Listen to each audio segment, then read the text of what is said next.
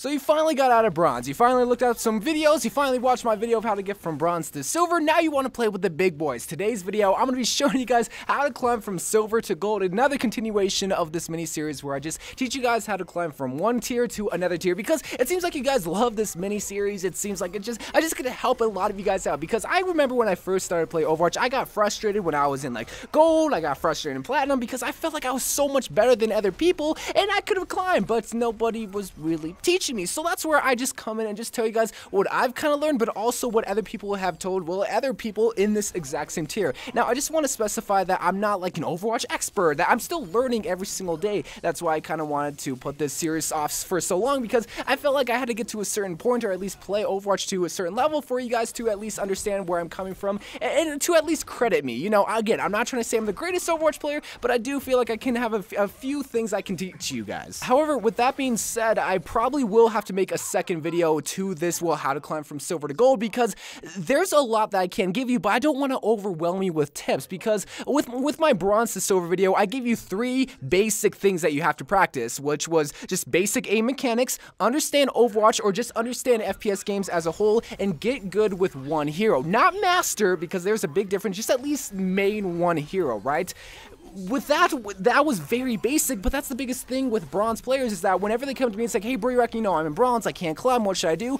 I'm going to probably tell them those 3 things, because most bronze players have the same problem, and they can easily climb from bronze to silver if they just get those 3 things down. With silver to gold, though, this is the thing where you just set the foundation, right? Because, well, if I just teach you a lot of this kind of stuff, there's no reason why you shouldn't have great success when you are in gold, because a lot of this stuff you're going to take into gold and still take into platinum, but that's why I'm telling you right now when you're in silver. So not one silver player is going to be very much alike like the other silver player, where bronze players, again, I'm not generalizing, but more or less kind of share the exact same problems. But now actually getting into the tip portion of the video, let's say you first were to place into silver, like you literally just got out of bronze. What I told you guys to get out of bronze to silver, I told you guys you had to learn one of those 3 things. Now that you're in silver, if you want to climb to silver to gold, you have to learn all 3 of those things. It shouldn't be that hard. Trust, it really isn't that hard to have basic aim mechanics down, aiming for the head, just being able just to aim well. Like literally, this is the part where I tell you guys to get good, but it's easy to get good. You just have to practice. The second thing, just understand Overwatch. Understand that every hero has some certain role. Understand what healers have to do. Understand that when you play Mercy, you're not really meant to be a DPS Mercy, right?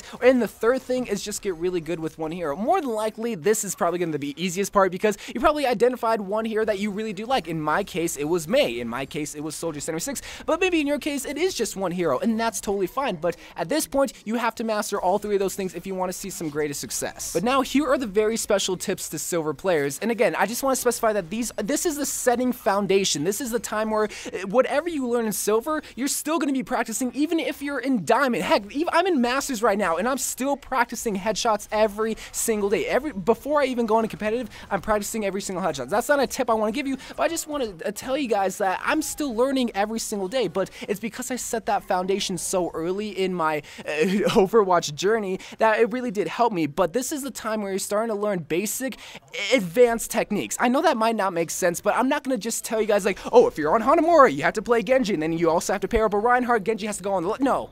I'm not going to be telling you guys what the pros do. I'm not going to be telling you what I do at Masters. And again, some people will discredit me because, oh, you're not in Grand. Dude, okay, I'm probably higher the level than you, okay? I have a few tips I can give you, okay? But again, these are just very basic, advanced techniques that you're not going to master, but you're just starting to learn. You're starting to appreciate. You're starting to understand why this is so important to learn. And a perfect example of that, where you just have to understand and learn, is basic positioning. Knowing where you have to stand when you're defending. Knowing where you have to stand when you're attacking. Understand that the high ground is always going to be the best ground when you have to take it. You know, positioning is such a big thing that you don't really realize that you're doing maybe something bad, because, hey, you're killing a bunch of people. But that's the thing, though. You might be having this bad technique in your head and thinking that it works, but that's what's going to stop you from climbing from platinum to diamond, or maybe from gold to platinum. Again, this is a video showing you guys how to climb from silver to gold, but I want you guys to understand this right now, so that when you are a platinum and you realize why you can't climb diamond, it's because, well, hey, you're not getting the high ground when you're ulting with soldiers, so that way you can just rain havoc on everybody. You know, just basic stuff like that. But just understand why positioning is so important, especially if you're defending Route 66. You don't want to be at their spawn, because if you kill them, you might be doing a lot of work. You might kill 4 people. they respawn right away right there. If they just luckily kill you right there, you have to walk all the way back, especially if you're playing Mei, especially if you're playing Symmetra. Please don't ever attack or defend at the spawn. Figure out good positioning. Look at what pros do. You don't even have to analyze what they do. Just realize, oh, they're standing on top of big Earls on Route 66 because that's a perfect place to defend, and then drop that. You just stuff like that. Now, the second thing, it kind of goes against what I said when you want to climb from bronze to silver, and that is proper team comps. Again, I did say that you can literally play Torbjorn, you can play Mercy, you can play Symmetra, whatever the case may be, and if you understand the in and outs of that hero, you can easily climb to silver. Here, it really wouldn't be wise to play Symmetra on attack on Route 66. Why? Because that's not what Symmetra is designed for. Again, there are going to be times where, yes, maybe there is a Pharah, maybe there is a Soldier 76 on the enemy team, and if you play Reaper, clearly you're countered, but sometimes, again, this is where it's contradicting myself because I don't want to tell you guys, oh, no, you can't play that here because maybe you're really good with Reaper, but it's just understanding it's like, okay, if you have already 3 DPS on your team, you might be really good with Reaper.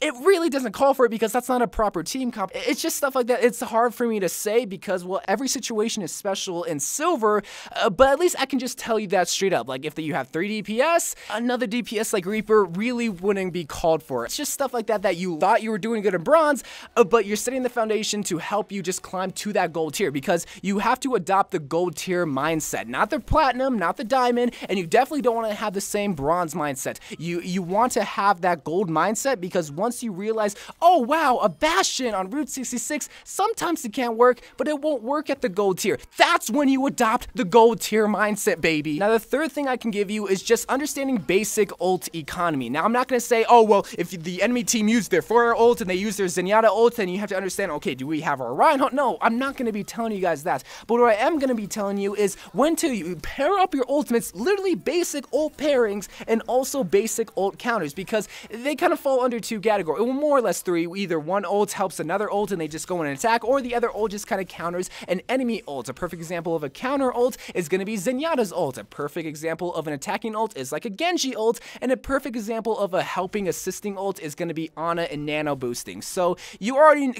again, this might seem very basic, but again, not every silver player will be the same because most silver players maybe will understand ult pairing, but maybe some are kind of lacking that department. But just understanding that, hey, if I have Nano boost, I'm going to boost the Soldier, I'm going to boost the Reinhardt, I'm going to boost the Genji. But another thing that you guys have to understand that I'm even still working on, I'm be straight up, this is something that I'm still having to understand is when to use your counter ult, is stuff like with Zenyatta, is stuff with like Lucio, because a good cue on when to use those supporting ults is if you hear a Genji ult, or a Soldier ult, or a Reaper ult, because again, that negates their ultimate and in turn helps your team live to capture the point on Nepal, or Oasis, or just anything like that. And the last and final tip kind of goes against a lot of the things that I say and preach in my videos, but I'm just being honest with myself and just being honest with you. But the fourth thing is just understanding basic counters, but not necessarily switching, because again, you probably are really good with Genji, you're probably really good with Mei, or you're probably really good with Diva, and those counters might be on the field, say like a Winston, say like a Zarus, say like a Torbjorn, stuff like that. But if you understand why you're countered, but again, I hate saying that, oh, well, you have to switch, but the thing is though, you probably don't know every single hero, you don't know what to switch to because you don't know the whole hero cast, right? So this is where it just comes down to you. Are you willing to learn a new hero? Because more than likely, you main a hero, you're probably really good with it, and maybe you have a second hero in your belt, but more than likely you don't know 2 or 3 heroes in every single category. Me, for an example, I can play most healers except for Ana. For me, I can only play maybe 2 tanks. For me, I can play mainly defensive category, and in the offensive category, for the most part, I know most of the heroes, I will say that. But I'm in Masters, you're in Silver, you're not going to know all these heroes. So if you just understand the basic concepts like, hey, I'm countered, that's probably why I'm not climbing, then you go in and try to learn a new hero that is the total opposite of, say, someone like Genji, the total opposite of someone like Mercy. Stuff like that will definitely help you. And at that point, you just have to look yourself in the mirror and decide, okay, who do I know how to play, and who's a hero that would just be a great asset to any team comp? For me, that was Lucio, right? Because I knew how to play Mercy, I knew how to play Soldier 76, and I knew how to play Mei. Those were pretty standard heroes, except for Mei, that was kind of like a wild card hero, but a lot of people know how to play Mercy, and in fact, better than me. not a lot of, okay, I don't want to say not a lot, but not as much people know how to play Lucio when compared to Mercy. So at that point, that definitely helped me climb. And maybe that's what you guys have to do. Or maybe, in fact, you know every healer. Maybe you know how to play Mercy, Ana, Zenyatta, whatever it could be.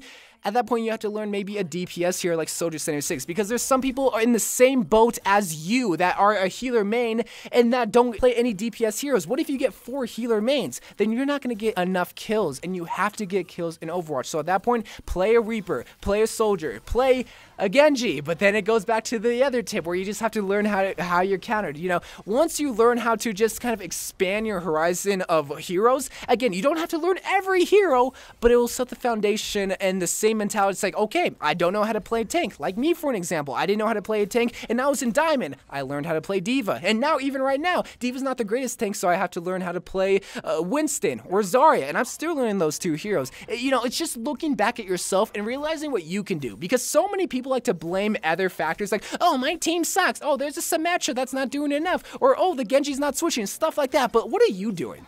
Right? What are you doing to help yourself to be able to climb to the next tier? Just being able to learn another hero, that is helping yourself and helping your team. And those are a lot of the tips that I can give you when climbing to silver to gold. Again, there's a lot of other tips that I can give you guys, and I will make a second video. At this point, it's like I skipped a lot of things that are very important at silver, but I just don't want to bombard you with different tips. In fact, maybe you already know all this stuff. Trust me, I have a lot of other things that you guys don't know that definitely will help you to climb from silver to gold. I just don't want to make this a 20-minute video. I've already went over. Anyway, guys, I love you guys. Thank you guys so much for supporting this series. Again, I'm not the perfect Overwatch player, but I feel like I've learned a lot of things that if I don't get this out on the world, a lot of people are going to get frustrated with Overwatch and want to quit the game, and that's the last thing I want you guys to do, is quit just such an amazing game. So I love you guys. Thank you guys for watching. More Overwatch videos to come, and bye.